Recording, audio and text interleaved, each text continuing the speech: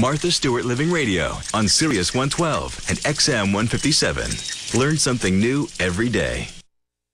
Welcome to Whole Living, the place to get expert advice and fresh ideas about eating well, going green, staying fit, and much more. And now, here's your host.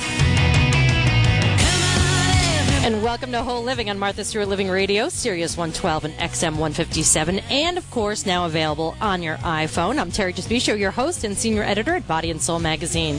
And our number here is 866-675-6675. Also, you can check out our blog anytime and check out what exactly we've been up to. I'm sure there's lots of shots up there from our gardening trip to the New York Botanical Garden last week. I also posted some stuff about our off-campus trekking around. My producer, Jennifer Sendro, and I went around into Arthur Ave in the Bronx and did a little market shopping, and I took some pictures, and that might all be up there now. I'm not sure, but marthastewart.com/radioblog. Jen, have you checked that? Well, Terry, I'm looking at the blog right now. I'm going to look at it myself. The number one post on there is actually about our pedometer challenge, which we'll be talking about a little later. We will be talking about the pedometer thing later, and you can join us for the walk-off. We'll talk about that coming up later on the show. But first, here on Whole Living, we're always looking for different complementary, more natural sort of approaches to maintaining and supporting and even improving our health. We talk about herbal therapies, we talk about mind-body treatments, and so on. And why? Well, because keeping an open mind and staying informed about all that's out there in the way of different therapies can give us every advantage when it comes to feeling our best and staying strong, which of course is what we want, right? So today we're going to explore an approach to health that you may have heard something about, you might not have. It's called Ayurveda, and it's considered, and we'll check with our expert about this, but one of the oldest systems of healthcare on record. And joining us to explain what it is, how it works, and how we can benefit from it is Daniel Rhoda, who's a certified Ayurvedic practitioner and teacher. Daniel, welcome. Thank you, Terry. Good to be here. Great to have you here. Now, start us off with some basic 101 info here. What is Ayurveda in a nutshell? Well, as you correctly said, this is one of the oldest healing systems that we know of today. It actually translates as the science of life. Ayus meaning life and Veda meaning science or wisdom. Some would actually call Ayurveda the mother of all healing systems. So today we look at, of course, things like massage therapy, aromatherapy, even elements of acupuncture are said to have their roots in this incredible system. So does it predate, I guess, traditional Chinese medicine, or, it's hard to understand how these things all fit together. So Ayurveda is from India, right? Yes, correct. It's from the region we call India today. It actually extends beyond that geographic locale. It's at least 5,000 years old. Some would say up to, 7,000 or 8,000 years old. Wow. And so that's something that's been around a long time, far longer than, say, our own conventional Western medicine, right? I would dare say yes. Yes. Now, of course, that doesn't necessarily mean one is better than the other. We use them for different things. And so if you've got a question about Ayurveda, you've got a specific question maybe for how Ayurveda can help a condition that you have, take a shot. Daniel will answer your questions here on Whole Living. We're at 866-675-6675. And, okay, so let's start with first how you got drawn to Ayurveda, your own story, Daniel. Okay, I'd say it's been a roundabout journey for me personally. I was actually on Wall Street in my early 20s, and due to a degenerative joint condition, I ended up in a wheelchair at a young age. And I was seeing the top medical doctors in New York City, and I was having lots of surgeries and lots of medications, but nothing was really getting to the root of the problem. And that's where I turned my attention to this vast science of Ayurveda. And so how did it help you? It helped me through really looking at my entire lifestyle. I mean, some people always want to know what was the magic bullet. And I always say, really, it started by looking at all aspects of my life. How I was eating, how I was sleeping, how I was managing stress on a daily basis, and through different herbal therapies, massage therapies, and also an integrative approach. As you mentioned, no one system is better than any other. So if there were little aspects of, allopathic or modern medicine that worked, I integrated those as well. Right. And then how did your health change over time? How long ago was that? That was about 9 years ago at this point. Okay. And my health changed through really reducing a lot of the inflammatory tendency for my particular body and constitution, and also just creating, greater clarity of my mind and just having overall more homeostasis, I would say, within the body. So it's as much a mental benefit as a physical benefit. Are you in as much pain? Did it reduce pain, something like that, or was it that direct in effect, or was it more of a calming? It definitely reduced pain. I mean, there was a direct physiological impact on the various therapies that I was doing. People's health change. Yeah, I was very fortunate. When I wasn't doing very well with my own health, I decided to go to Hawaii, of all places. I just figured there was some place that I could potentially heal. Probably wasn't the streets of Manhattan, pounding the pavement every day, so I just picked up and went to Hawaii.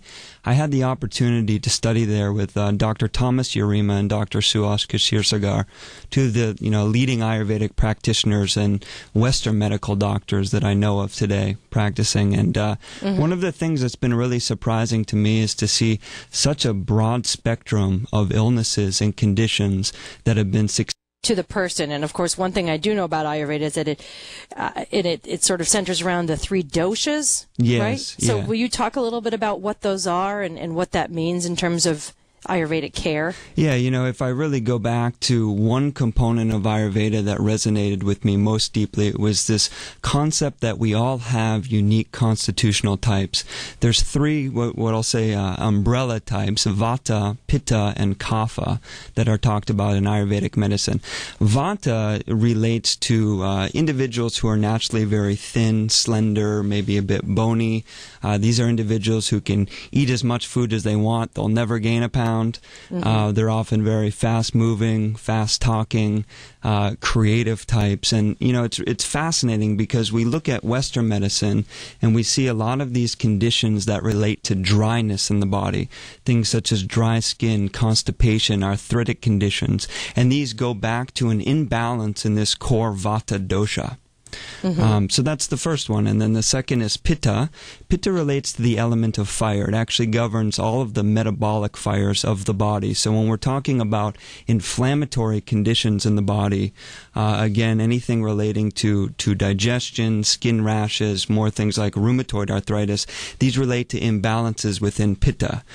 Pitta individuals are naturally very kind of type A individuals. They like to get things done, take care of business. There's a joke. Strong presence. There. Yeah, strong presence. There's a joke in Ayurveda that Pitta individuals don't go to hell ever. They just create it for everyone else around them.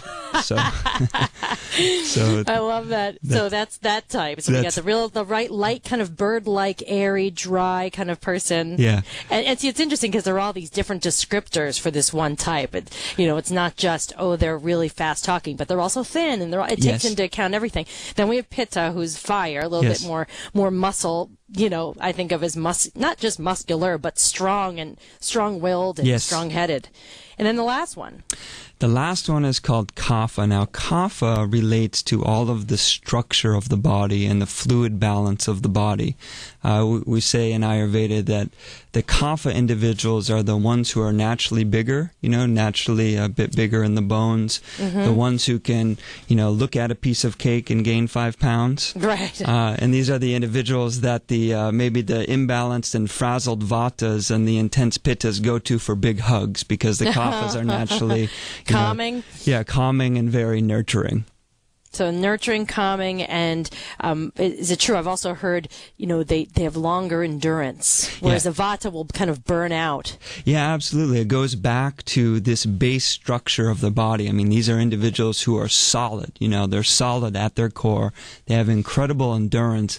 Ways that imbalance typically come up for a Kapha individual are more related to things like obesity, asthma, diabetes. These are all Kapha conditions in Ayurvedic medicine. So interestingly, it's not, the goals in health are not everyone should become a Vata or everyone should become this. There's no one that's better or worse. They're just 3 different types. Now, but no one's always cast in totally in one type, right? I mean, I know just because I have a little bit of understanding about that. I have taken a quiz, I think, online, and also one our health editor, Tanya Hannon, has told me many times that I'm a Pitta Vata. Okay. Whereas someone else might be a Vata Pitta, which is a little bit of the change, right? What you say first and what's second it's like dominant and less dominant, right?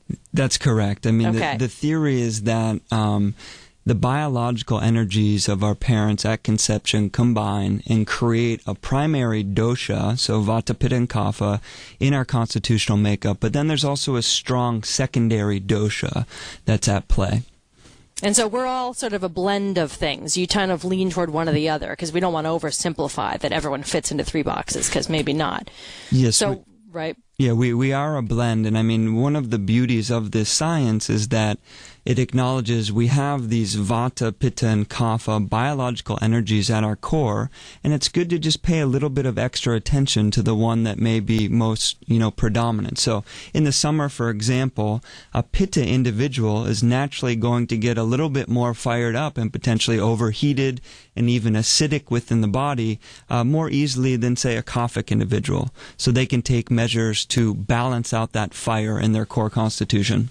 Okay, so once you know your type, then you can go about seeking balance within that type, because each type has its benefits and also has its vulnerabilities, it sounds like.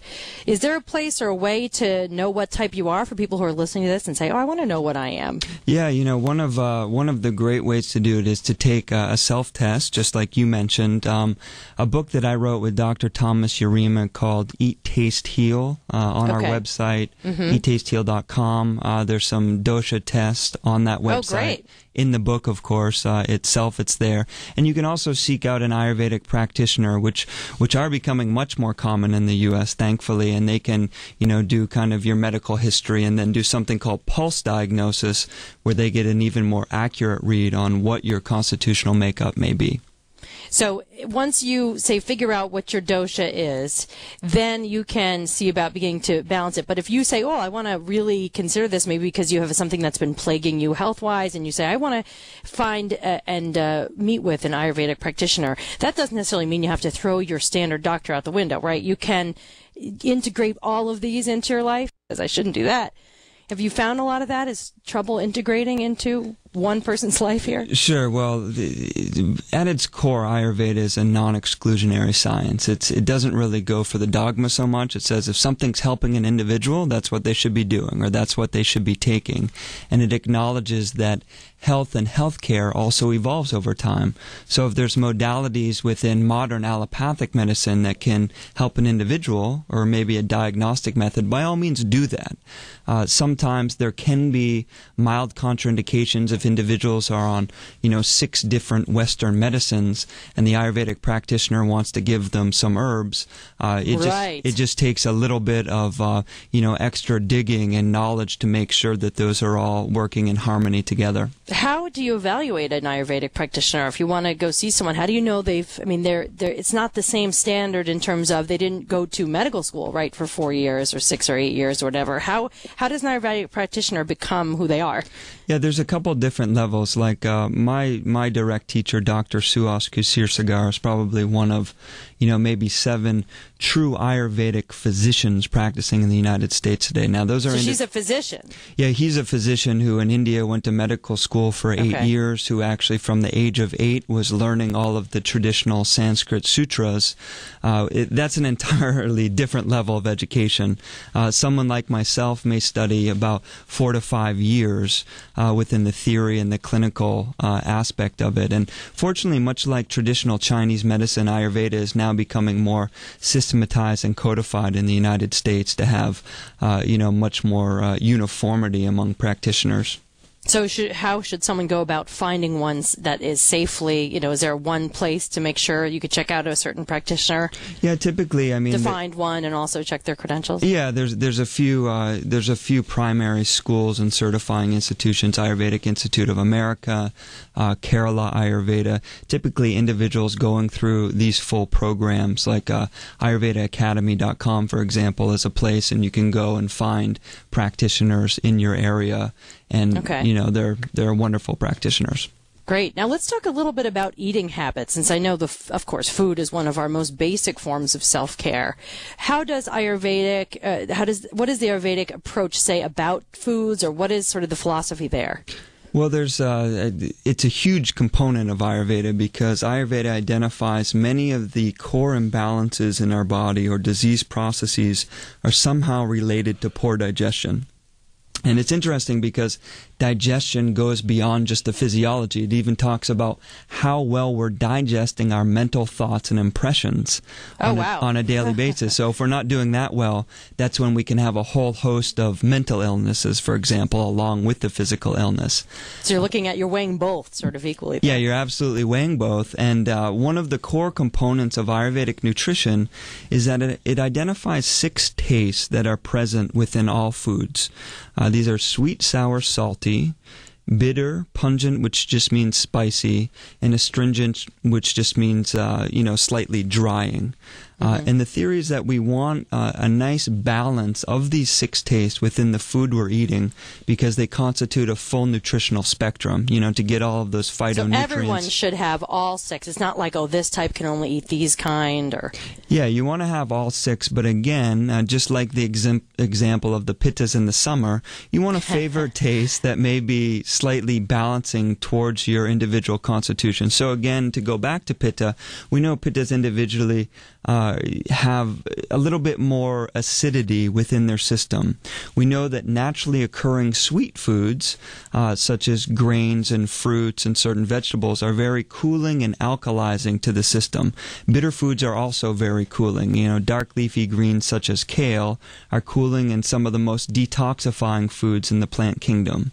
Whereas a Vata individual wants foods that are very nourishing and rich, that have great fatty acids and oils and amino acids and things that will kind of ground down the body and the physiology. And the Kaphas, of course, want things that are, a little bit spicier. Sometimes to help kick them into gear a little bit. Sometimes you got to kick them in the butt a little bit, to fire up that metabolism to burn through some of the excess fatty tissue. So Isn't that interesting? So different tastes affect different doshas, as we're saying, different ways. We're speaking with Daniel Rhoda, who's a certified Ayurvedic practitioner and teacher. You can check him out at eattasteheal.com. And if you'd like to join the conversation, we're at 866-675-6675. And we're talking about different kinds of foods, or tastes, actually. It's interesting to focus on the taste, not the food. Like, no carbs for you, more fats for you. It's kind of nice to think about food in terms of how does it taste? And because we crave different foods, and I'm assuming that when I crave a certain food,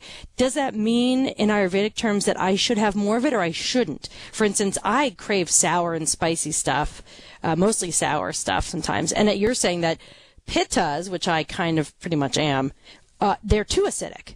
So are my cravings working against me in that sense? That's actually a great question because sometimes when the body is in a state of imbalance, so we have this crazy lifestyle, we're not eating the foods that really work for our bodies, and we go into this suboptimal state, sometimes we're naturally attracted to the foods that actually will create more imbalance within the body. No. I thought we should trust our body's appetites, and now we can't really. Well, no, you absolutely know. That's the core principle. You have to trust your body because naturally, with a little bit of guidance, you are going to be guided back to the foods that work better for you. So, again, the Vata individual sometimes may, want a big bag of potato chips, okay? And why would they want a potato chips? Well, salt, which we know naturally brings fluids into the body and the tissues. Aha, because they're dry. Creates a little bit of hydration. But the potato chip itself is very astringent and drying. So then it can create a little bit of excess gas and actual constipation. So you want to balance out the Vata diet with, a little bit of salt, a little extra salt in the diet, but then going more, to these rich oils and foods that are going to lubricate the body and the tissues. Because let's face it, if you want something salty, there's more ways to get it than a bag of potato chips. Yes. So it's the quality of the food choice that matters. Yeah, it's the quality of the food choice. And sometimes, to go back to your question about craving, sometimes we'll have a mild depletion within the tissues. And it's interesting, we look at coffee today, and a lot of people will vilify coffee in the health community because, people abuse it. But it's interesting that coffee is very bitter and astringent in taste if you aren't, totally loading it with sugar. And in small amounts, particularly for, say, a Kaphic individual, that can again fire up the metabolism and be a very good agent for the body in a smaller quantity. So in a way, Ayurveda doesn't vilify foods then, as a rule. It's about balancing different things. So rather than just saying coffee's bad, this is good, that comes up, you get one new study out that says this is good for that, and everyone changes their opinion. Ayurveda seems, well, of course, it's a long time coming, 8,000 years. They're not going to change because one study comes out. So there's some deeper truths here. It sounds like if someone's craving a little bitterness, who's a kapha, who wants a little coffee, then maybe that's a good thing. That's correct. I mean, again, it's not about the dogma. I mean, sometimes people will come to me and say, are cranberries an Ayurvedic food? And I say, well, that's actually not quite the question, because Ayurveda is just a philosophy that analyzes all of these tastes and different components of the food itself to then figure out, is this going to work beneficially for your constitution? Well, you changed your eating habits, right? Yes, I absolutely over time. Was there what was the most major change that seemed to have the biggest difference for you? Well, I'd say that there are a couple. I mean, one of them is just going from this modern, crazy lifestyle of packaged and processed foods to bringing a little bit more awareness into the foods I was choosing on a daily basis, trying to shop organically when I could, trying to shop locally, and then fine-tuning it to different tastes to help balance out my physiology. So living foods too, isn't that a big thing with Ayurveda? Like living foods with any diet, processed, dried, preservative-laden stuff is not going to be life-promoting in any way. Yeah, and this goes back to the core principle of prana, or what is this core vibrant energy within the food itself. I mean, we can look at food oftentimes and see whether or not this is prana rich or has inherent energy within it. And prana meaning energy, a kind of energetic force that's in all living things? Yes, correct. And this is a modern crazy lifestyle of packaged and processed foods to bringing a little bit more awareness into the foods I was choosing on a daily basis, trying to shop organically when I could, trying to shop locally, and then fine-tuning it to different tastes to help balance out my physiology. So living foods too, isn't that a big thing with Ayurveda? Like living foods with any diet, processed, dried, preservative-laden stuff is not going to be life-promoting in any way. Yeah, and this goes back to the core principle of prana, or what is this core vibrant energy within the food itself. I mean, we can look at food oftentimes and see whether or not this is prana rich or has inherent energy within it. And prana meaning energy, a kind of energetic force that's in all living things? Yes, correct. And this is a modern crazy lifestyle of packaged and processed foods to bringing a little bit more awareness into the foods I was choosing on a daily basis, trying to shop organically when I could, trying to shop locally, and then fine-tuning it to different tastes to help balance out my physiology. So living foods too, isn't that a big thing with Ayurveda? Like living foods with any diet, processed, dried, preservative-laden stuff is not going to be life-promoting in any way. Yeah, and this goes back to the core principle of prana, or what is this core vibrant energy within the food itself. I mean, we can look at food oftentimes and see whether or not this is prana rich or has inherent energy within it. And prana meaning energy, a kind of energetic force that's in all living things? Yes, correct. And this is a modern crazy lifestyle of packaged and processed foods to bringing a little bit more awareness into the foods I was choosing on a daily basis, trying to shop organically when I could, trying to shop locally, and then fine-tuning it to different tastes to help balance out my physiology. So living foods too, isn't that a big thing with Ayurveda? Like living foods with any diet, processed, dried, preservative-laden stuff is not going to be life-promoting in any way. Yeah, and this goes back to the core principle of prana, or what is this core vibrant energy within the food itself. I mean, we can look at food oftentimes and see whether or not this is prana rich or has inherent energy within it. And prana meaning energy, a kind of energetic force that's in all living things? Yes, correct. And this is a modern crazy lifestyle of packaged and processed foods to bringing a little bit more awareness into the foods I was choosing on a daily basis, trying to shop organically when I could, trying to shop locally, and then fine-tuning it to different tastes to help balance out my physiology.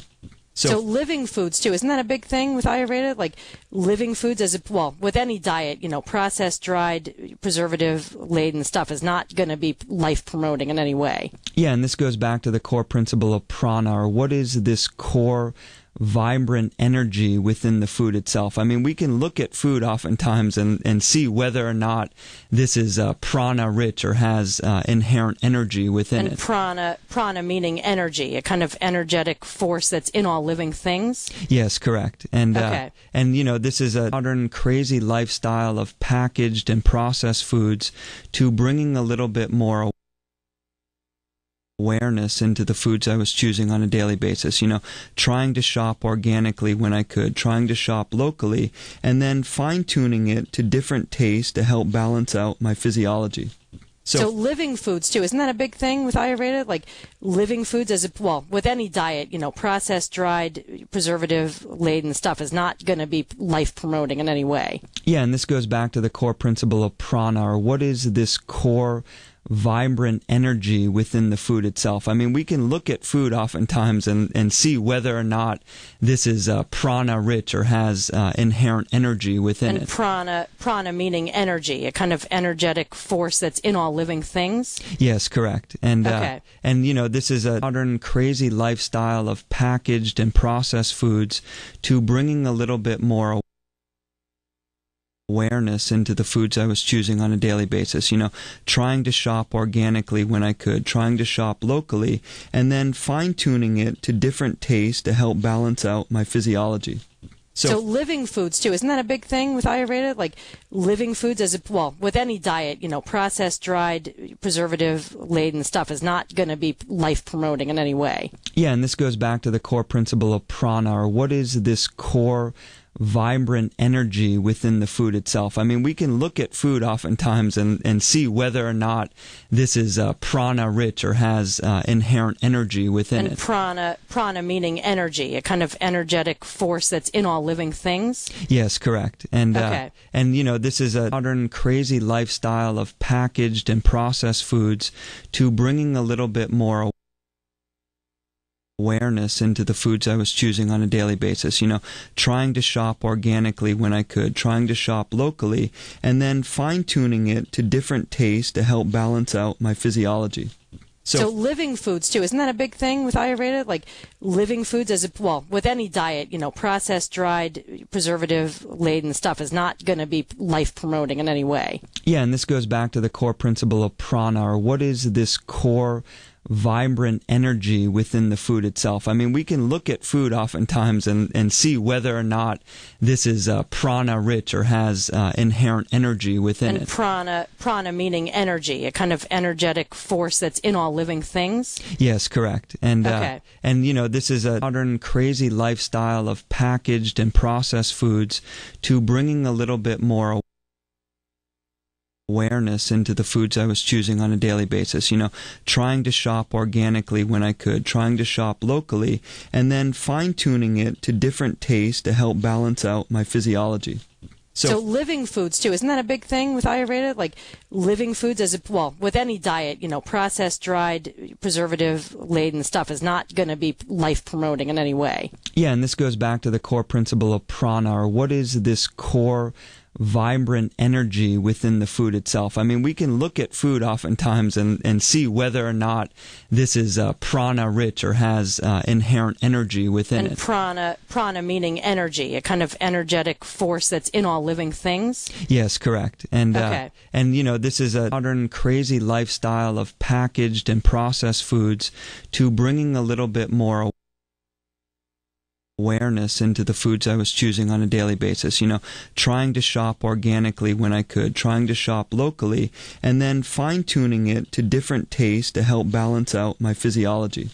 So living foods too, isn't that a big thing with Ayurveda? Like living foods with any diet, processed, dried, preservative laden stuff is not going to be life promoting in any way. Yeah, and this goes back to the core principle of prana, or what is this core vibrant energy within the food itself. I mean, we can look at food oftentimes and see whether or not this is prana rich or has inherent energy within it. And prana meaning energy, a kind of energetic force that's in all living things? Yes, correct. And okay. And you know, this is a modern crazy lifestyle of packaged and processed foods to bringing a little bit more awareness into the foods I was choosing on a daily basis, you know, trying to shop organically when I could, trying to shop locally, and then fine-tuning it to different tastes to help balance out my physiology. So living foods too, isn't that a big thing with Ayurveda? Like living foods well, with any diet, you know, processed, dried, preservative-laden stuff is not going to be life-promoting in any way. Yeah, and this goes back to the core principle of prana, or what is this core vibrant energy within the food itself. I mean, we can look at food oftentimes and see whether or not this is prana rich or has inherent energy within it. And prana meaning energy, a kind of energetic force that's in all living things? Yes, correct. And okay. And you know, this is a modern crazy lifestyle of packaged and processed foods to bringing a little bit more awareness into the foods I was choosing on a daily basis, you know, trying to shop organically when I could, trying to shop locally, and then fine-tuning it to different tastes to help balance out my physiology. So living foods too, isn't that a big thing with Ayurveda? Like living foods well, with any diet, you know, processed, dried, preservative-laden stuff is not going to be life-promoting in any way. Yeah, and this goes back to the core principle of prana,